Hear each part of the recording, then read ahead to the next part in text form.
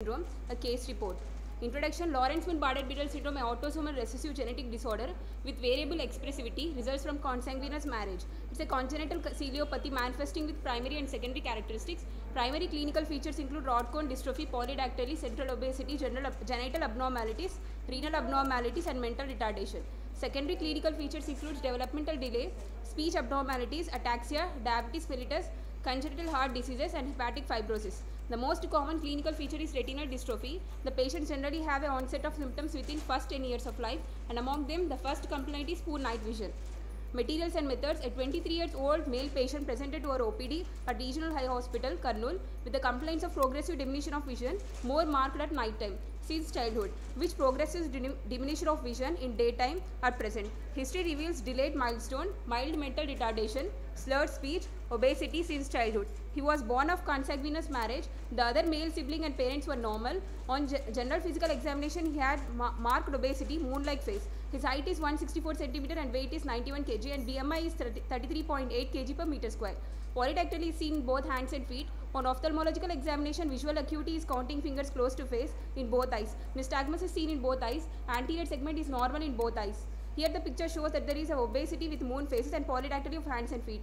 Fundus examination shows clear media, pale waxy disc, arteriolar attenuation and pigmentary lesion in macula, and peripheral retina shows bony spicule suggestive of retinitis pigmentosa.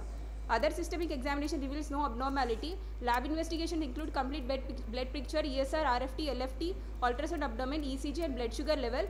LH and testosterone reveals normal. Lipid profile shows hyperlipidemia. Thyroid function test reveals hypothyroidism. As the patient is having retinitis pigmentosa, obesity, polydactyly, mild mental retardation, so the provisional diagnosis Lawrence-Bardet-Biedl syndrome was made. Discussion: Lawrence-Bardet-Biedl syndrome was first defined by Bardet in 1922 as an autosomal recessive disorder characterized by structural and functional abnormalities of organs and tissue with a diverse embryonic derivation. The 5 cardinal features: it imposes considerable morbidity and mortality. A prompt evaluation can enable to better diagnose and manage this condition. Since most of the cases are associated with consanguineous marriages, the affected families should undergo genetic counseling.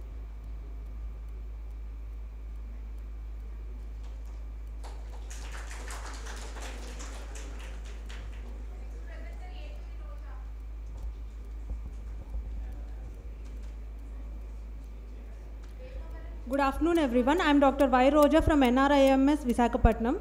I am going to present a poster on Addis tonic pupil in a rare case of Ross syndrome. Introduction. Ross syndrome is a rare disorder of the peripheral nervous system that is characterized by triad of tonic pupil, reduced or loss of deep tenon reflexes, and anhidrosis or hypohidrosis.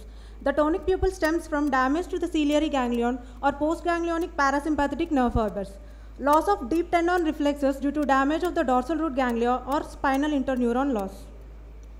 A 53-year-old male presented with a complaint of pain abdomen since 1 week, generalized weakness since 3 months, heat intolerance and decreased sweating since 3 months, defective vision both eyes since 1 year, past history of diabetes mellitus since 12 years, known alcoholic since 30 years. On examination, right eye, uncorrected visual acuity is 4/60 with best correction 6/12, cornea is clear, anterior chamber is normal, iris is normal, pupil sluggish reacting, lens IMSC, IOP is 14 mm Hg. Left eye, uncorrected visual acuity is 2/60 with best correction 6/24.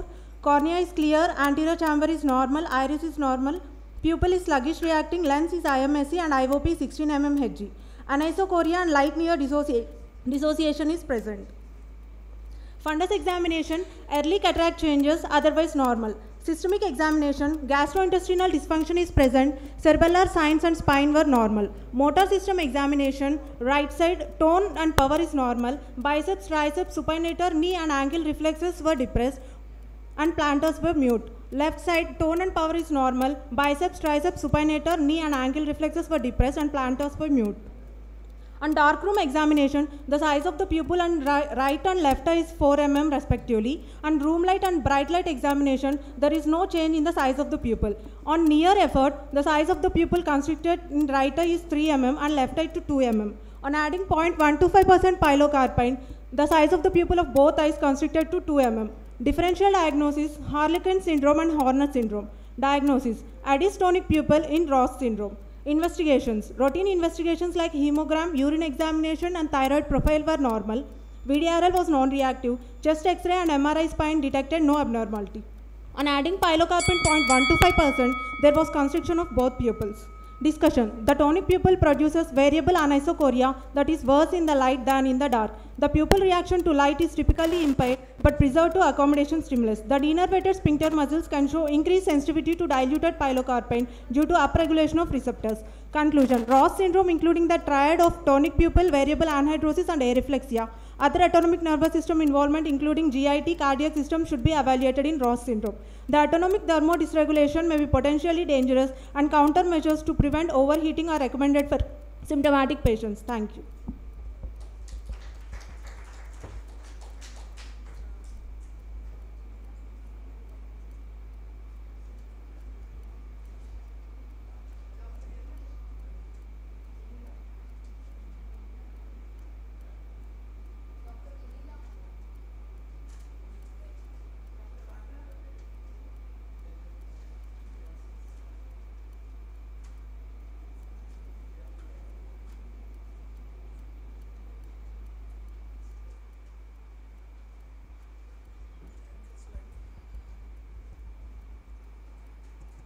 Blank है आपने upload क्या किया था pen drive पे email next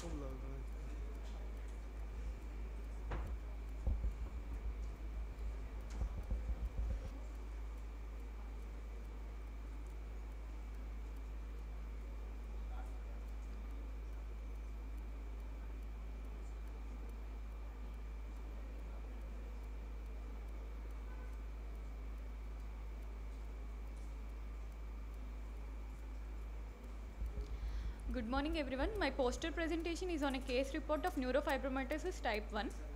Purpose to study a case of neurofibromatosis type 1. Introduction. It is characterized by neuroectodermal tumors arising within multiple organs. It is an autosomal dominant inheritance. The frequency is estimated to be 1:4000. It is often inherited, but 30 to 50% occurs as a mutation in NF1 gene located at chromosome 17. Case report. A 16-year-old female patient came to ophthalmology OPD for routine eye examination. Her general physical examination revealed multiple cephalate macules with diameter more than 5 mm and 2 neurofibromas, one on forearm and one on chest. On slit lamp examination, multiple small oval yellow-brown fleshy papules randomly spaced all over the iris are seen. Her parents were given genetic counseling regarding the neurofibromatosis type 1. First image showing macules over the neck region. Second image showing neurofibroma over the extensor aspect of the forearm. Third image showing multiple lesion nodules over the iris. Discussion. Manifestations of neurofibromatosis have been observed for a long time before being described by Robert William Smith. The classic description is by a German pathologist, Friedrich Daniel von Recklinghausen, who accurately described the diverse findings as a single entity. Thus, the condition is often referred to as von Recklinghausen disease. Lesion nodules are the most common ophthalmological manifestations of NF1 and are included in the clinical diagnostic criteria. Conclusion. This is a typical case of NF1. In such case, a detailed patient investigation is required because of possibility of generalized involvement of other organs. Proper clinical and genealogical analysis is important for determination of genetic risks and prognosis of relatives of proband. Thank you.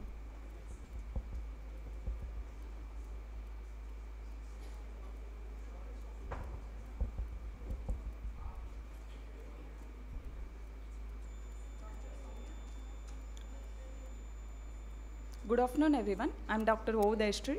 Today's topic is clinical study and profile of ocular trauma at Regional Eye Hospital, Kurnool. Introduction. A significant number of blindness cases worldwide are related to ocular trauma. Over 2 million cases of ocular trauma are reported every year, of which 40,000 result in significant vision loss.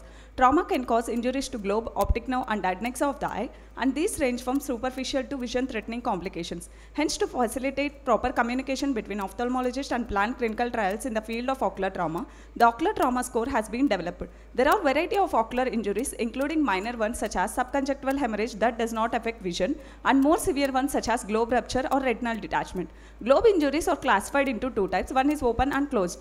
People living in rural areas are often uninformed about protective glasses such as goggles and shields. Agriculture work and handling of animals are also major cause of eye injuries. Objectives are we aim to document the clinical spectrum of ocular injuries among patients presenting to Regional Eye Hospital, Kurnool, and methods are hospital-based prospective study over a period of 5 months from February 2022 to June 2022. Inclusion criteria is between ages of 1 to 18 years and exclusion criteria is less than 1 year and greater than 80 years, which is thermal injuries, ultrasonic injuries, radiation injuries, clinical injuries, orbital injuries with fractures are excluded. In results, most commonly involved age group is 31 to 40 years and most commonly involved is male. And most common injury subtype is black eye followed by subconjunctival hemorrhage, which is followed by lid lacerations followed by lid abrasions. And most common mode of injury is road traffic accident and most common cause of trauma is fall. These are the some of the picture representing the corneoscleral tears, lid tears, corneal abrasions and Berlin's edema, blunt trauma with traumatic cataract. Coming to the discussion, this study involved 60 patients with ocular trauma who presented to Regional Eye Hospital, Kurnool. In our study, majority of the ocular trauma patients were in an age group of 31 to 40 years. In our study, males are constituted around 88.33%. The most common etiology encountered was falls due to road traffic accidents. Ocular trauma can lead to serious sight and eye-threatening consequences. Accurate history taking and observation, including good primary ocular first aid and prompt referral of serious eye injuries to an emergency department with access to ophthalmology services. There are many possible causes of ocular trauma. Ocular injury can occur at any age but is more common in adults. The visual outcome depends upon the site size of injury. The counseling of farmers regarding the usage of protective goggles at works and education of parents and teachers regarding the prevention of ocular injuries in children may go a long way in reducing the visual morbidity from ocular trauma. The clinicians must determine whether a patient with ocular trauma can be reassured or instead requires urgent referral to the local emergency department for further investigation. Thank you.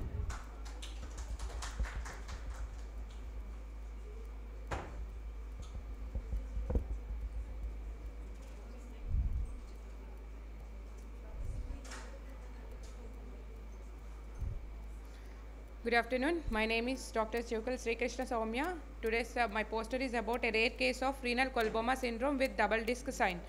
A 15 years old female child, a known case of chronic kidney disease stage 3 in 6 months, diagnosed with metabolic bone disorder and iron deficiency anemia, referred to ophthalmology department from the pediatrics department for fundus examination.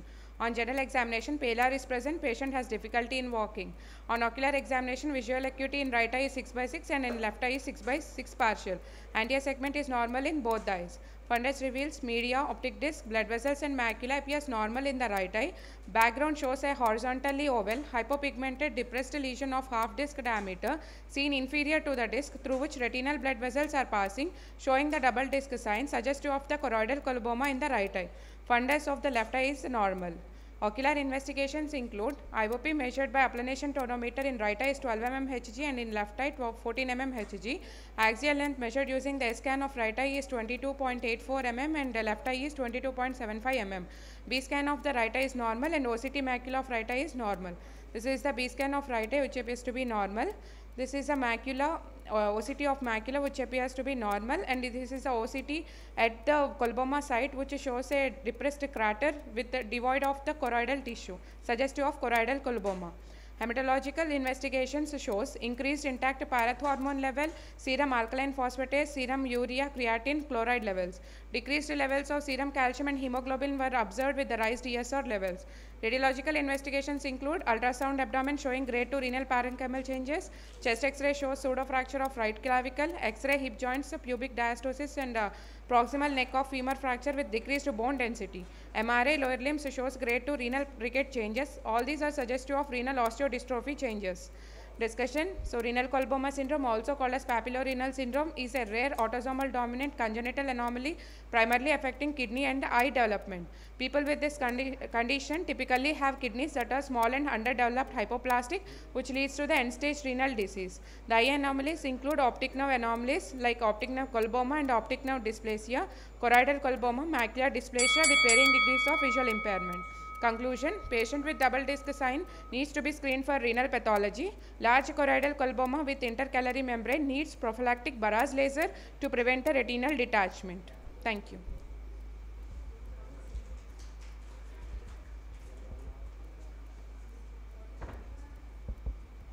Good afternoon, everyone. I am Dr. Siddiq. Today I am going to present a case of non-Hodgkin's lymphoma. A 50-year-old female patient presented with downward displacement and forward protrusion of the left eye, which is insidious in onset, painless, gradually progressive since 1 year, along with the bilateral enlargement at parotid gland area. She has a history of weight loss and fever. On general examination, she was moderately built and nourished. Her vitals were normal. On ocular examination, the facial symmetry was abnormal due to proptosis, and her head posture was normal. Extraocular movements were full and free in all directions. On examination, best corrected visual acuity of right eye was 6/18. IOP was 15 millimeters mercury. Lids were normal, anti-segment was normal, and fundus was normal. On examination in the left eye, best corrected visual acuity was 6/9. IOP was 16 mm Hg. She had an upper lid ptosis of 2 mm in the left eye. Anti-segment was normal, fundus was normal. On palpation, there was a soft tissue mass which was firm and appeared as an S-shaped mass superior-laterally. On exophthalmometry, right eye was 21 mm and left eye was 26 mm. She was advised CT. In CT orbit, on coronal view, soft tissue mass was seen in a superolateral aspect, probably lacrimal gland tumor. Left eye anterior orbitotomy was performed. The mass was excised and sent for histopathological examination. In histopathology, a capsulated and lobulated tissue with monotonous proliferation of lymphocytes was observed, probably non-Hodgkin's lymphoma. Probable diagnosis, non-Hodgkin's lymphoma. Non-Hodgkin's lymphoma that originates in the eye falls somewhere in middle in terms of extranodal cancers, making up to 8 to 10% of all non-Hodgkin's extranodal lymphomas. As a whole, however, it is a very rare occurrence, accounting for less than 1% of all cases of non-Hodgkin's lymphoma. Ocular adnexal lymphoma is considered primary if it involves the ocular adnexa alone, and secondary if it is accompanied by a lymphoma of identical type at another site. The majority of the lesions in this area are non-Hodgkin's lymphoma, 80% of which arise from B lymphocytes, 14% from T cells, and 6% from natural killer cells. Prognosis depends on the subtype, staging, a person's age, and other factors. Across all subtypes, a 5-year survival was seen up to 71%, and it can range from 81% for stage 1 to 61% for stage 4 disease. Thank you.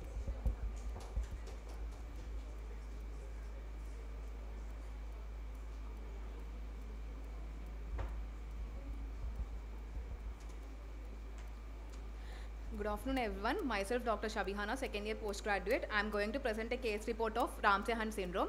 A 62-year-old male came with chief complaints of inability to close his left eye, defective vision for both far and near, and pain from 15 days. On local examination, face bilaterally asymmetrical, absence of forehead wrinkles on left side, deviation of mouth towards right side. On ocular examination, right eye, vision 612 partial with pinhole 69 with IMSC, left eye, vision 636 with pinhole 624 with heel scars present at eyebrow, eyelid and skin around eye associated with incomplete closure of eyelid.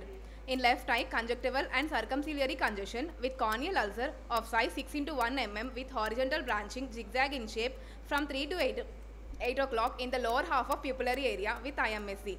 On CNS examination, 5th nerve decreased corneal sensations in left eye, 7th nerve absence of forehead wrinkles, inability to close eyelid against resistance on left side, inability to puff cheek, inability to smile and deviation of mouth towards right side. 8th nerve hearing loss is noted. This is a PU2 audiometry showing sensory neural hearing loss. Treatment given includes tab acyclovir 800 mg, tab methylprednisolone 40 mg, eye ointment acyclovir 3%, eye ointment carboxymethylcellulose with eye drops hometropine, eye drops tobramycin with loteprednol, eye drops carboxymethylcellulose, lid taping and physiotherapy was given. Ramsey-Hunt syndrome, also known as herpes zoster oticus, is a classical triad of ipsilateral facial nerve paralysis, otalgia, sensory neural hearing loss, and a vesicular rash along the involved nerve distribution. RHS is a late complication of varicella zoster virus infection that results in inflammation of geniculate ganglion of 7th cranial nerve. Diagnosis is often missed or delayed, which can lead to long-term complications like post-herpetic neuralgia. This is a picture showing after 4 weeks of treatment, corneal ulcer was healed. My conclusion is early diagnosis and proper management of RHS should be done for early recovery and to prevent long-term complications. Thank you.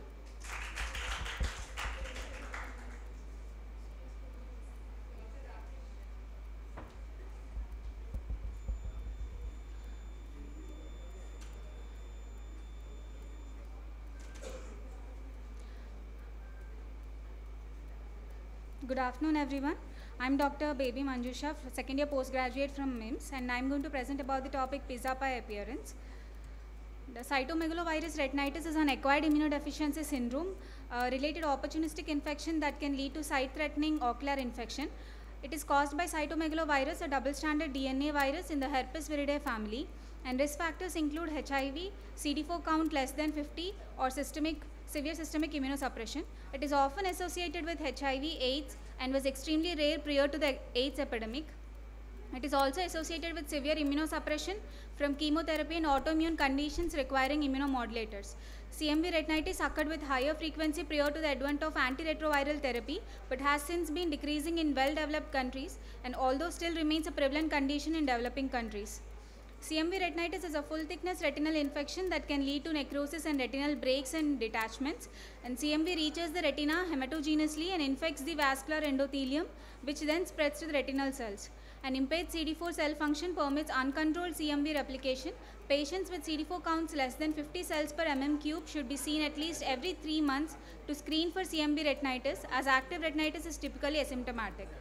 So a 47-year-old man visited to the Department of Ophthalmology, Tertiary Care Hospital, Vijayanagaram, presented with the complaints of pain and redness of both eyes since 20 days, associated with defective vision for both near and distance vision.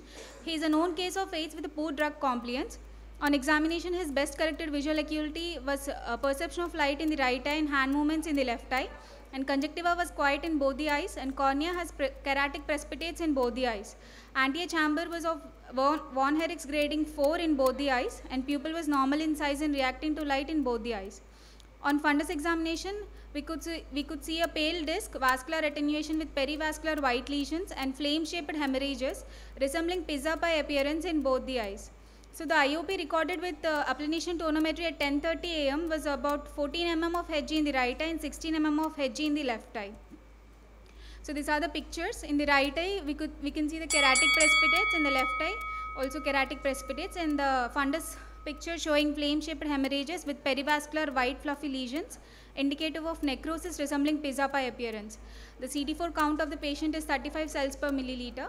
So the patient was diagnosed with CMV retinitis, both the eyes, and these are my references. Thank you.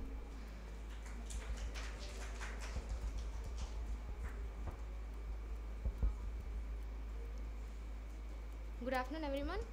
I am Joyce and I am presenting a case of Foster-Kennedy syndrome. Foster-Kennedy syndrome is characterized by visual loss due to compressive optic atrophy in one eye and papilledema in contralateral eye brought on by increased intracranial pressure. The underlying cause of this condition is the presence of an intracranial space-occupying lesion that compresses the ipsilateral optic nerve, which gives rise to optic atrophy. The lesion can also cause increase in intracranial pressure, thus explaining the papilledema in the fellow eye found in Foster-Kennedy syndrome. Risk factors include prior radiation exposure, female gender, NF type 2 and weight gain. Case report: a 52-year-old male with a history of gradual painless loss of vision in right eye associated with headache, not associated with redness or floaters, not associated with ocular trauma. On general examination, he is moderately built and nourished. Systemic examination was normal. Ocular examination, the visual acuity is in right eye is no perception of light, and in left eye it is 624. With pinhole, there is no improvement of vision in both eyes. Anterior segment, everything is normal except sluggish pupillary reactions in both eyes. IOP, in right eye it is 24 and left eye 25 millimeters of mercury. On dilated fundal examination, right eye shows glow present, media is clear, pale disc with normal visuals and dull foveal reflex. In left eye, glow is present, media is clear, margins are blurred with normal visuals and dull foveal reflex. Investigations: fundus ophthalmoscopy, visual field testing, OCT, brain and orbital MRI and CT shows uniformly enhancing base of skull mass lesion consistent with a frontal sphenoid meningioma with dimensions of 4.6 centimeters into 3.5 centimeters into 4.9 centimeters. This is the fundus picture showing ipsilateral optic atrophy and contralateral papilledema. The MRI shows both axial sections and sagittal sections shows a well circumscribed homogeneous mass compressing right frontal lobe and displacing the fox and left frontal lobe. In sagittal section shows compressive mass. Treatment: the patient was placed on oral prednisolone 60 milligrams daily, tapered to 40 milligrams daily for 1 week, then tapered to 20 milligrams for another week, finally to 10 milligrams. The differential diagnosis is Foster-Kennedy syndrome. Discussion includes it includes 1 to 2.5 of all intracranial masses associated with progressive vision loss, ipsilateral anosmia, diplopia, headache, nausea and vomiting. The treatment includes medical and surgical managements. Medical management includes steroid therapy and surgical management includes radiotherapy and surgical resection. Conclusion: it is a rapidly evolving insidious condition. Routine examination The prognosis largely depends on extent of intracranial space occupying lesions. Thank you.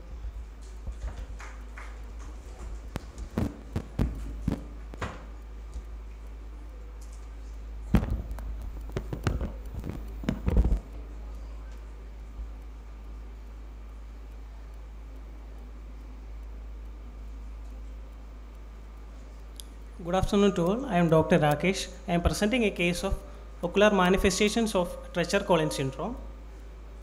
So introduction, Treacher-Collins syndrome or mandibulofacial dysostosis is a rare genetic disorder characterized by distinctive abnormalities of head and face. Craniofacial abnormalities tend to involve the underdevelopment of zygomatic complex, maxilla, mandible, palate, and mouth, which can lead to breathing and feeding difficulties. In addition, patients can have malformations of eye and anomalies in external and middle ear structures, which may lead to hearing loss. The incidence is 1 in 50,000 live birth. The syndrome is named after an eminent British ophthalmologist, Edward Treacher-Collins, who described the essential features of the syndrome in 1900. TCS is caused by mutations of TCOF1, POLR1B, POLR1C, POLR1D genes. TCS affects structures of first and second pharyngeal arches. TCS is having variable penetrance and expressivity. It affects male and female in equal numbers. Ocular findings include coloboma, especially of lid, antimanguloid slant, microphthalmia, strabismus, ectropion, sparsity of eyelashes, nasolacrimal duct obstruction, limbal and orbital dermoid, high astigmatism, corneal opacity, cataract, etc. Case report, a 28-year-old female patient was referred from Department of ENT with complaints of defective vision of left eye since childhood. On examination, distinctive abnormalities of head and face was noted.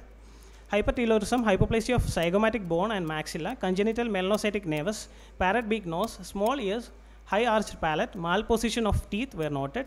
Systemic examination was within normal limits. On ocular examination, right eye was found to be normal with 6/6 vision and normal fundus. Left eye was having visual acuity of only counting fingers close to face. In left eye, microphthalmia, esotropia, sparsity of eyebrows and lashes, partial coloboma of lid, ectropion of lower lid, symblophron of upper lid involving the cornea, macular corneal opacity with superficial corneal vascularization, and total cataract was noted. B-scan revealed tractional retinal detachment. Conservative treatment and counseling was given. These are the pictures of the patient. And this is the right eye fundus normal with a left eye having total cataract and RD. Thank you.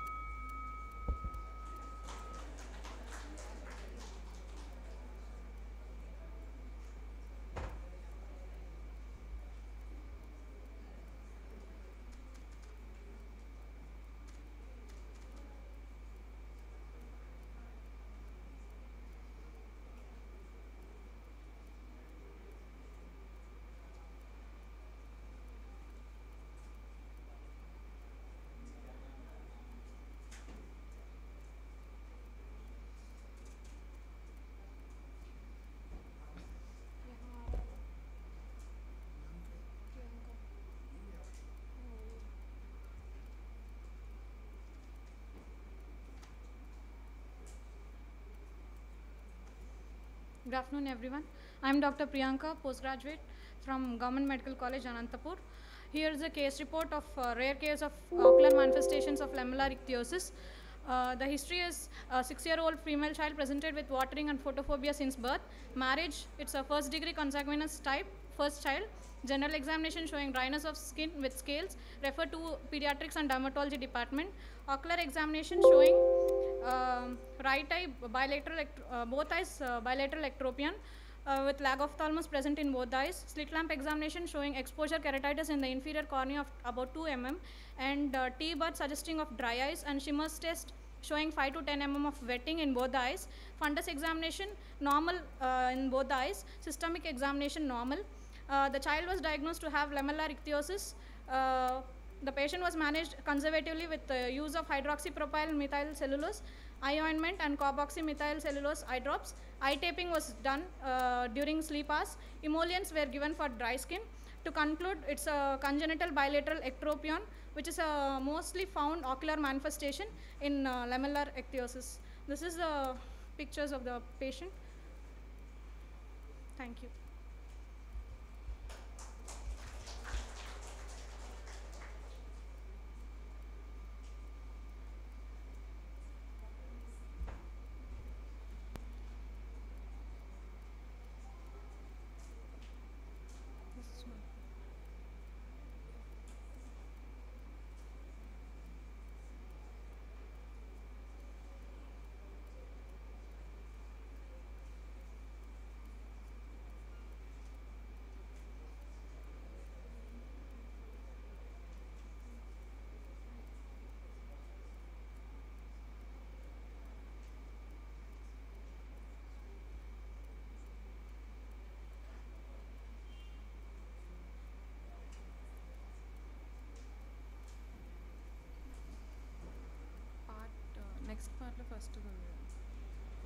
Next పార్ట్లో first next part 2లో first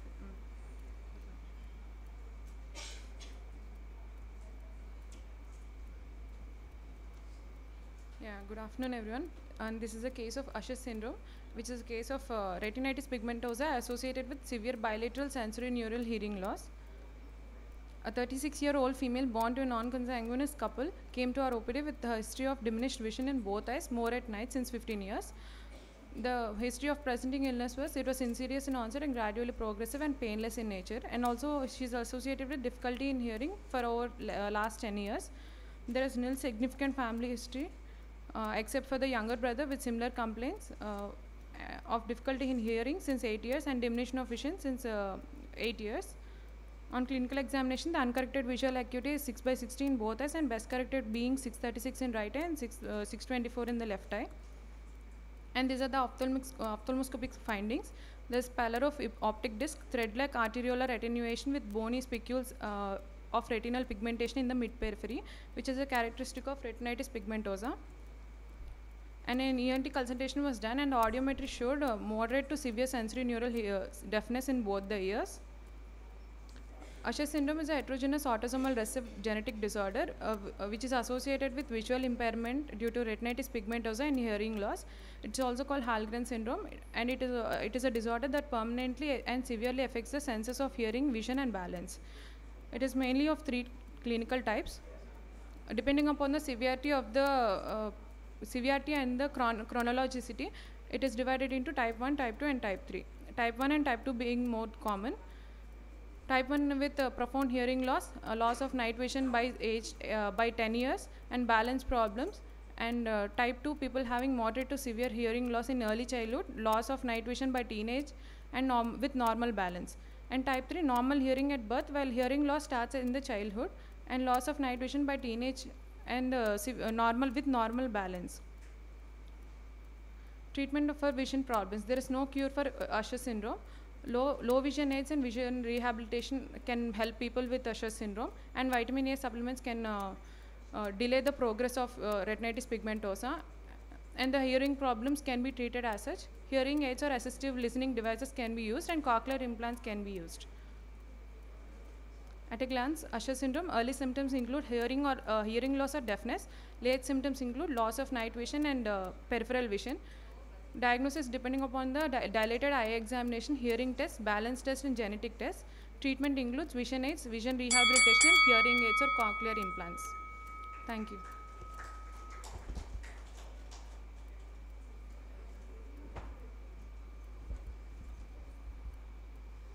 Good afternoon everyone, this is Nimsi Hadassa, junior resident from Guntur Medical College. Today we are going to see a rare case report on Leber's congenital amaurosis. A 3-year-old male child was brought to ophthalmology OPD by his mother with complaints of defective vision and abnormal eyeball movements in both eyes since 4 months of his age. Family history shows second-degree consanguineous marriage. On general examination, general developmental delay and hypertonia, central hypertonia is observed. On examination, jerky nystagmus seen in both eyes, visual acuity of both eyes, not following light but with intact dazzle reflex. On slit lamp examination, the pupils were sluggishly reacting with rest of the anterior segment being normal in both eyes. Presence of developmental delay and MRI brain showing superior vermis hypoplasia with absent inferior vermis, superior cerebellar peduncle, giving a molar tooth appearance suggests of Zaubert spectrum disorder. Fundus examination of right eye showed clear media and optic disc being paler, cup by disc ratio 0.3:1 and arteriolar narrowing is observed, foveal reflex being altered and background retina showing mottling. On the left eye, the media is clear and the optic disc was pallor, cup by disc ratio is 0.3:1, blood vessels showed arteriolar narrowing, foveal reflex was altered, background retina showed mottling. ERG showed non-detectable or extinguished. Here are the reports of electroretinogram showing flat wave both in dark and light adaptation. MRI brain showing a molar tooth appearance. Coming to Leber's congenital amaurosis, it is a group of hereditary retinal diseases. Usually it is autosomal recessive. It is the most severe retinal dystrophy causing blindness by the age of 1 year in most cases. Patient usually presents with nystagmus, sluggish or near absent pupillary responses, severely decreased visual acuity, photophobia and high hyperopia. Diagnosis is clinical, requires thorough clinical evaluation and ophthalmic history. Diagnosis is supported by ERG or OCT. It is characterized by at least 3 findings: severely and early visual impairment, sluggish or absent pupillary responses, and severely subnormal or non-detectable or extinguished ERG. Genetic testing can also be done, but since more than 30 genes are involved, it is usually not done practically. Infants usually have normal fundus, but they can develop abnormalities like retinitis pigmentosa in later life. In the above cases, severe and early visual impairment, sluggish pupil reaction, nystagmus showed that this is a case of Leber's congenital amaurosis. Thank you.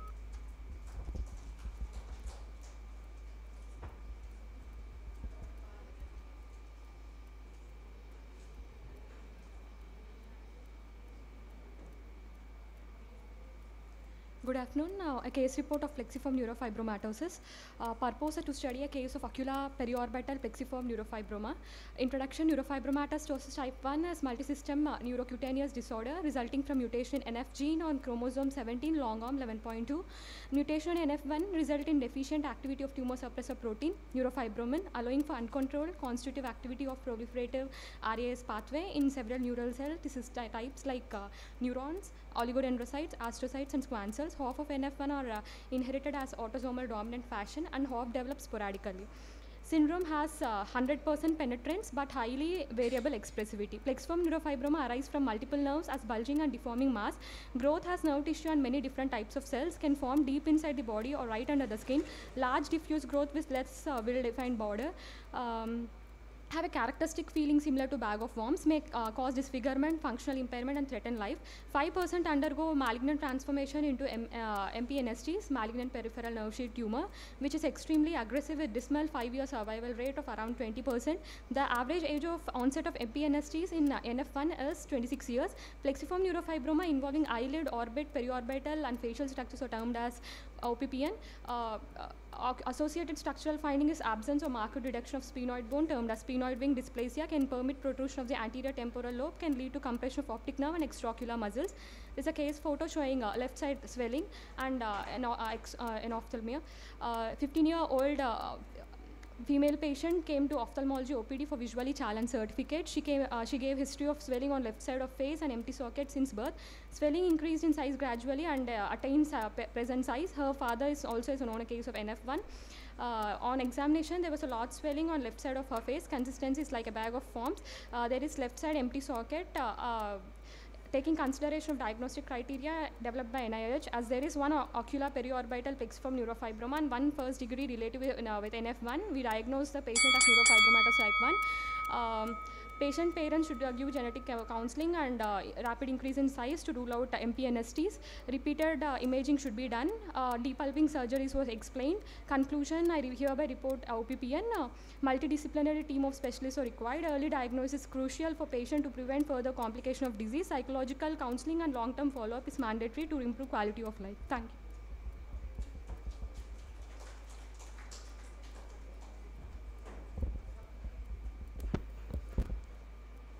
Junior resident from SV Medical College, and my poster presentation is on ocular manifestation in portal hypertension. Portal hypertension is a result of increased vascular resistance in portal circulation or increased portal venous blood flow or both. Portal hypertension is a major complication of cirrhosis and its consequences including ascites, esophageal varices, hepatic encephalopathy, and which leads to substantial morbidity and mortality.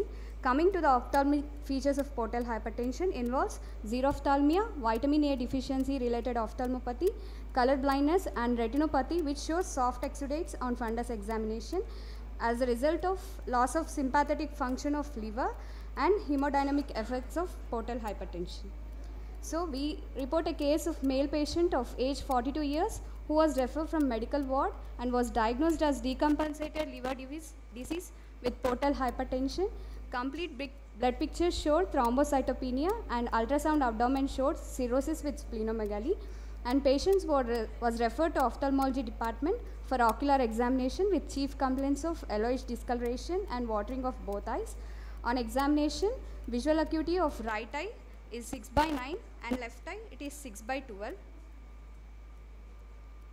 Anterior segment is normal except conjunctiva showing tortuous and dilated episcleral vessels, and fundus examination showing normal optic disc and with tortuous vessels and soft exudates in the general background of both eyes. Shimmer test 2 shows 5 mm in both eyes at 5 minutes. And rose Bengal staining of both eyes shows mucin deficiency due to a decreased glow blood cells suggestive of xerophthalmia, and color vision of both eyes is normal. And this is the right eye picture showing dilated vessels, and fundus examination showing tortuous vessels, and this is left eye. These are the dilated episcleral vessels, and middle is the rose Bengal staining, and fundus examination shows soft exudates. Thank you.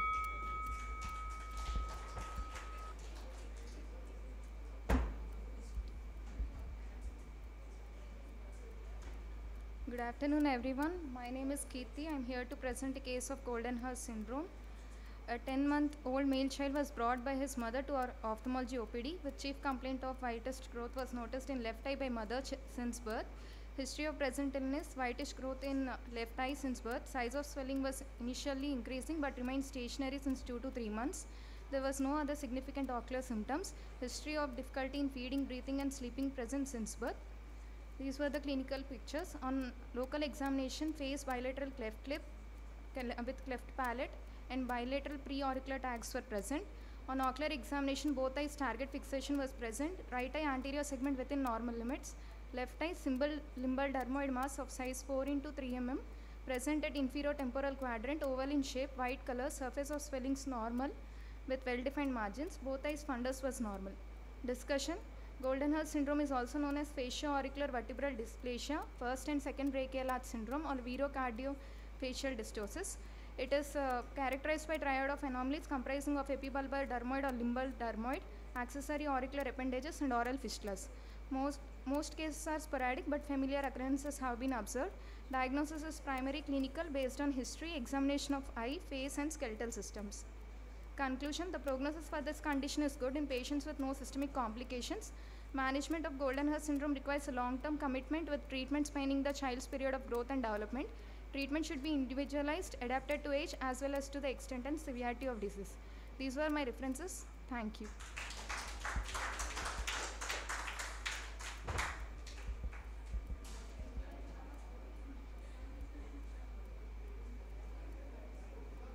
Good afternoon all. My topic is golden hair syndrome. Introduction. Golden hair syndrome is a triad of limbal or epidermal dermoid, axillary auricular appendages and oral fistula. Prevalence ranging from 1:3,500 to 1:7,000 live births. Limbal dermoid is most frequently encountered type of conjunctival choristoma.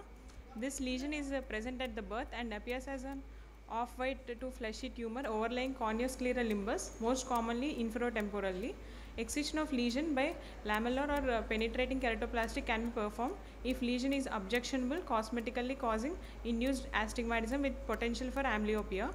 Case report: a 15-year-old female child born out of non-consanguineous marriage came to our ophthalmology OPD with history of foreign body sensation and watering in left eye, aggravated since 4 days. On clinical examination, limbal dermoid in left eye, bilateral preauricular tags, cleft lip, spine abnormality are seen. This is the picture showing limbal dermoid and bilateral preauricular tags and cleft lip, for which correction surgery is done. She is posted for limbal dermoid excision after routine surgical investigations like viral markers, complete blood picture and renal profile and blood grouping and typing. Under local anesthesia and aseptic condition, surgical excision of limbal dermoid was done and tissue sent for histopathological examination. This is the post-op picture of limbal dermoid, day 1. Histopathology report reveals epidermoid cyst in limbus region. Discussion: golden hair syndrome is also known as oculo-auricular vertebral dysplasia. It is a rare congenital defect characterized by incomplete development of ear, nose, soft palate, lip and mandible on usually one side of the body. It is associated with anomalous development of first and second branchial arch. Multifactorial etiology has been proposed where nutritional and environmental factors, genetic dysregulation are the causative factors. Clinical features like unilateral facial asymmetry, epibulbar or limbal dermoids, lipodermoids, coloboma, microophthalmia, strabismus anotia, microtia, preauricular tags, fistulas, defects of skull vertebral anomalies. The diagnosis is primarily clinical. Conclusion: multidisciplinary approach is necessary for overall well-being of patient and treatment protocol should be determined as early in life as possible to avoid physical difficulty and psychological stigma to growing child. Thank you.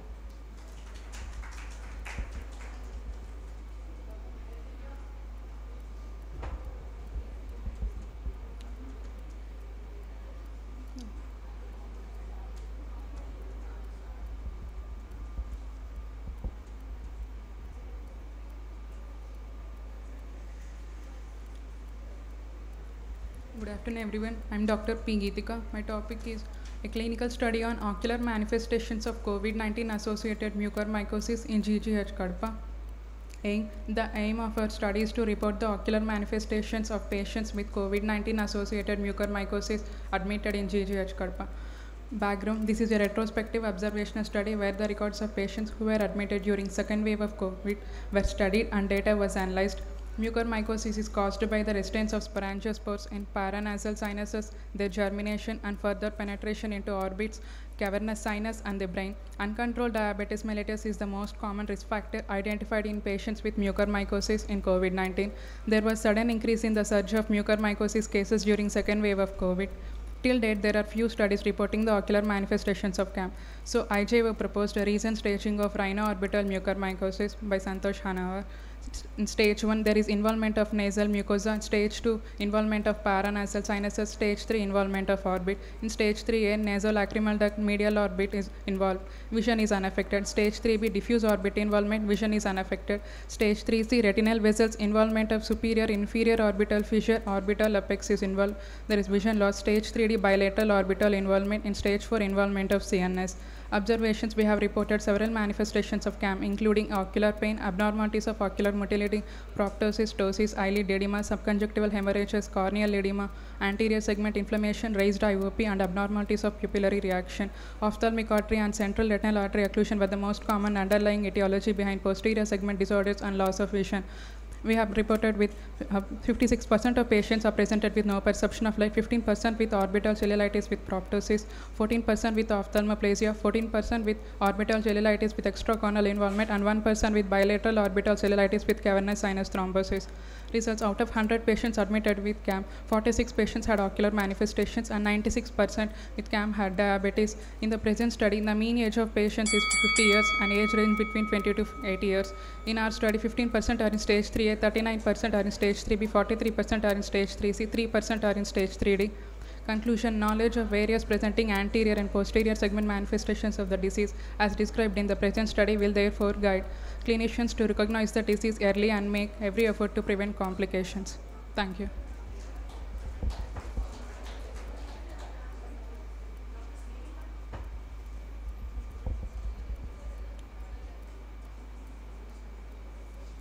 Good afternoon everyone. Myself, I am Divya Geeta, going to present a case report of compressive optic neuropathy. Pituitary adenomas are tumors of anterior pituitary which are slow growing and benign. Based on the such, pituitary adenoma can be classified as microadenoma, macroadenoma and giant tumors. Based on secretion of hormones or cell of origin, it can be classified as functional and non-functional. Presentation of pituitary adenoma depends upon the tumor size and functional status. Pituitary microadenoma is usually an incidental finding. Macroadenoma presents with mass effects. We here report one such case of macroadenoma. A 53-year-old female presented to GEMS ophthalmology OPD with complaints of defective vision in right eye since 3 months and loss of vision in left eye since 4 months, which was painless, gradually progressive and attained the present stage, associated with headaches occasionally since 5 months. No history of any previous ocular surgeries, no history of other comorbidities, and no significant personal, menstrual and family history. General examination and systemic examination are normal. Ocular examination: head posture is normal, facial symmetry is maintained, and extraocular movements are full in all cardinal directions. Visual acuity in right eye is 6/12, in left eye no perception of light. Intraocular pressure in right eye is 13 millimeters of mercury, and left eye it is 16 millimeters of mercury. Coming to the anterior segment, right eye eyelids are normal, conjunctiva is quiet, cornea is clear, anterior chamber is normal depth, pupil normal in size and reacting to light, lens shows early cataractous changes. Left eye eyelids are normal, conjunctiva is quiet, cornea is clear, anterior chamber is normal in depth, and pupil is normal in size with relative afferent pupillary defect which is of grade 3. Lens early cataractous changes are seen. Coming to the fundus, right eye media is clear, optic disc shows disc pallor with cup disc ratio 0.5:1, and vessels are normal with an IV ratio of 2:3, and macula we can see dull foveal reflex. In left eye media is clear and optic disc is pale with undifferentiated cup disc ratio. Vessels are normal with 2:3 AV ratio and macula FR dull. Investigations: coming to the visual fields on confrontation, right eye is decreased on the temporal side compared to the examiner, and left eye could not be assessed due to no perception of light. And on perimetry, temporal hemianopia of right eye respecting the vertical meridian is seen, and left eye could not be assessed. Coming to the MRI brain with orbits, it showed an evidence of pituitary macroadenoma measuring 49 to 39 into 25 millimeters. All the serum hormone levels are within normal limits. Diagnosis: this is a case of left eye optic atrophy secondary to pituitary macroadenoma. Management: case was referred to neurosurgery and transcranial resection of pituitary adenoma with duroplasty was done. Postoperatively, patient lost vision in right eye due to extensive involvement of optic nerve. Conclusion: early presentation, early referral and timely intervention helps the patient in preventing loss of vision. Thank you.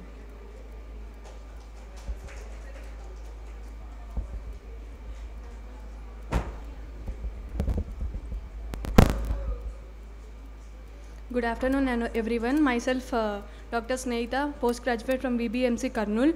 Today we report a rare case of 2 ocular malignancies in the same person, which is a very rare case entity. Sebaceous carcinoma, also known as meibomian gland carcinoma, is a rare highly malignant tumor affecting the eyelid. The lesion usually affects the upper eyelid more frequently than lower eyelid because of presence of more meibomian glands in the upper eyelid. MGC should be differentiated from chalazion. We should suspect MGC when there is recurrence of swelling like chalazion at the same site, especially in elderly people. BCC is the most common eyelid malignancy, accounting for over 90% of the malignant eyelid neoplasms. Due to relatively greater amount of sun exposure, BCC has more prediction for the lower eyelid, followed by the medial canthus. Basal cell carcinoma can present can have various presentations like nodular, superficial spreading, sclerosing, and pigmented basal type. Usually MGC or BCC presents isolatedly. Purpose is we report a rare case of 2 ocular malignancies in the same person.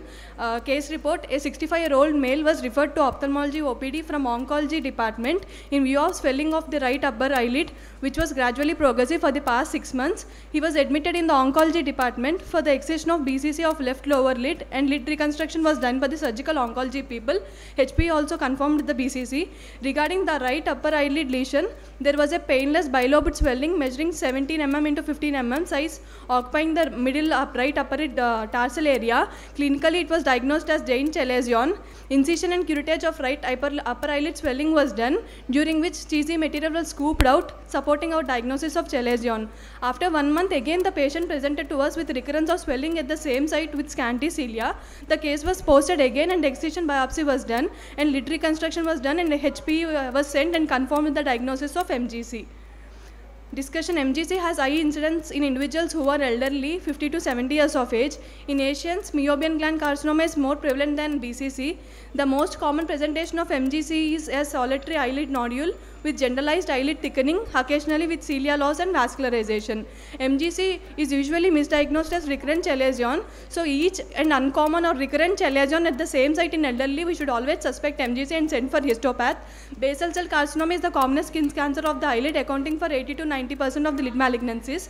The clinical manifestations of BCC varies from person to person. In our case, the patient had superficial spreading BCC. Wide excision, cryosurgery, and Mohs micrographic surgery are the different modes of surgeries for BCC. Usually both these tumors occurred independently, but in our case the patient had presentation of MGC in the right upper eyelid and BCC in the left lower eyelid, which is a rare presentation.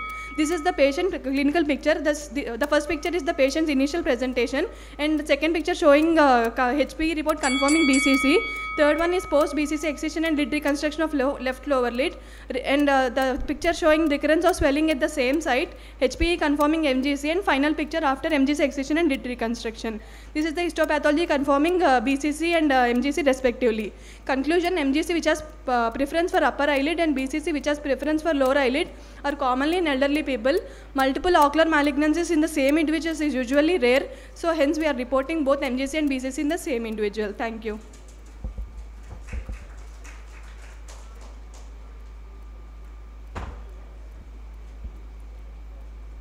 Good afternoon everyone, myself Manasa from PS IMSR Kuppam, going to present a case report of Down syndrome with morning glory optic disc anomaly. Morning glory syndrome is an uncommon and generally unilateral congenital anomaly consisting of a funnel shaped excavation of the posterior pole involving the optic disc. It is named as morning glory because of its similarity in appearance to the tropical morning glory flower and first described in 1970 by Kindler. Case report: 11-year-old girl with features of Down syndrome presented to the clinic of ophthalmology for regular examination with characteristic face of Down syndrome, who had previously documented trisomy 21, and she underwent a complete ophthalmologic and systemic evaluation to explore the associated findings. On ocular examination, facial symmetry is normal, and ocular symmetry, there is left eye esotropy of 15 degrees. Visual acuity in both eyes, it is 5/60. Anterior segment examination, ocular adnexia, mongoloid slant is present and decreased interpalpebral aperture. Intraocular pressures are right eye 13 mm Hg and left eye 15. Pupils are isochoria and normal response, and extraocular movements are full and equal in both eyes. On dilated fundus examination, right eye, the media is clear, and optic disc, there is funnel shaped optic disc excavation with central glial tuft and thin radiating retinal vessels emerging at the optic margin. Blood vessels are normal. Macula, there is dull foveal reflex and tessellated background. Left eye, media is clear, optic disc is normal details and blood vessels are normal. Macula, dull foveal reflex and tessellated background. On V-scan ultrasonography, it showed a conoid excavation in the posterior pole with optic disc in the base, whereas the posterior pole of the left eye is normal. That is the image showing the right eye morning glory disc anomaly, and the V-scan showing the optic disc excavation. Discussion. Morning glory syndrome is a non-hereditary and usually unilateral optic nerve disease demonstrating the increased excavation, neuroretinal rim hypopigmentation, radial retinal vessels with glial tissue and a funnel-shaped arrangement. Etiology of this syndrome is still unknown. It is presumed to be due to insufficient closure of embryonic fissure and therefore may be a variant of optic nerve coloboma, or it may be a primary mesenchymal abnormality. Conclusion. Morning glory syndrome usually more frequent in females as in our case, and most cases are unilateral, but there are rare cases of bilaterality. This case report emphasizes the importance of ophthalmic screening examination in Down children to rule out any vision relevant pathology. Thank you.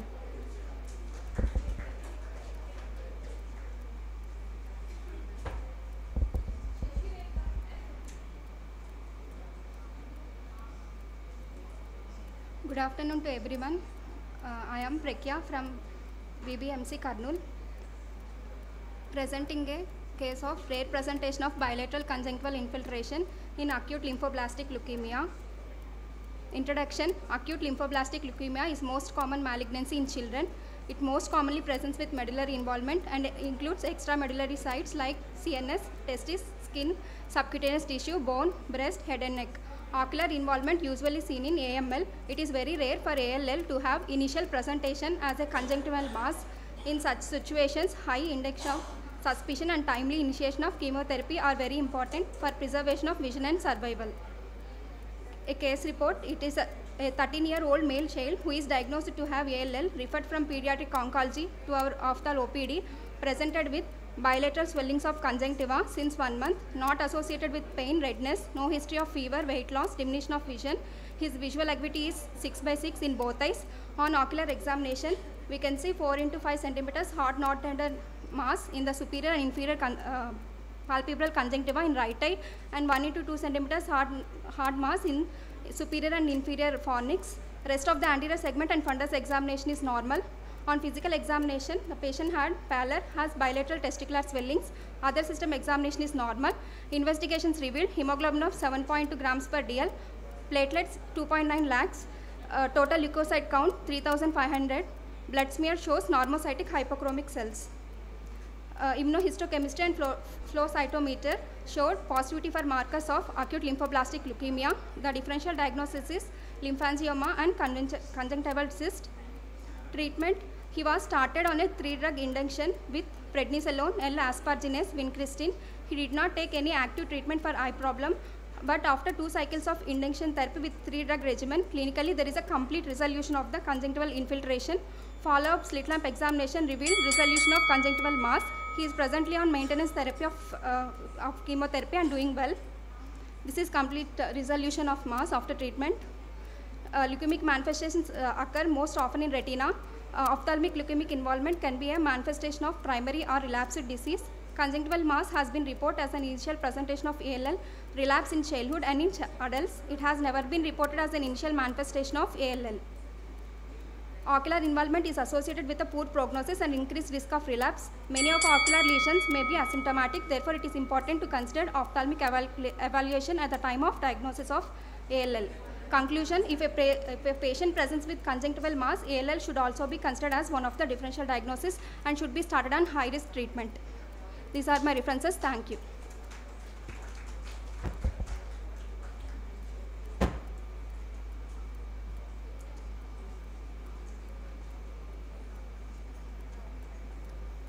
Good afternoon everyone. Myself Dr. Sasireka, postgraduate in SV Medical College, Tirupati. Today I am going to present a case about Lawrence-Moon-Bardet-Biedl syndrome. This syndrome was described by Bardet and Biedl in 1920s and Lawrence and Moon in 1866 and Hutchinson's in 1900.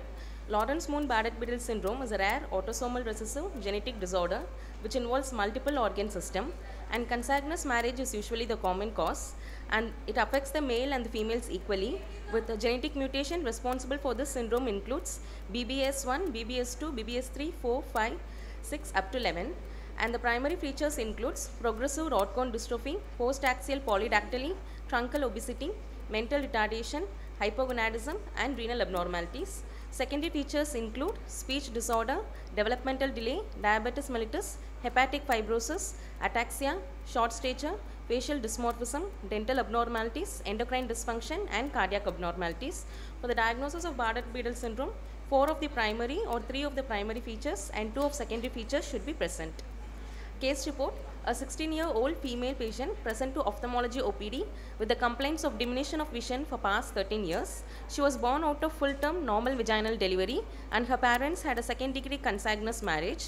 Her parents and other siblings were found to be normal. On ocular examination, the visual acuity was 1/60 in right eye and 2/60 in left eye. With the fundus examination shows pallor of the optic disc, attenuation of the blood vessels, and bony spicule pigmentation in the mid-periphery of the retina, which is suggestive of retinitis pigmentosa. And she also has short stature, central obesity, polydactyly, that is 12 fingers and toes, with mental retardation, facial dysmorphism, and developmental delay. So, this is the pedigree chart of the patient showing second-degree consanguineous marriage and Moon's facies and polydactyly, both hands and feet. And this is the fundus image showing pallor of the optic disc with the attenuation of blood vessels and the bony spicule pigmentations. So, genetic counseling was advised. Thank you.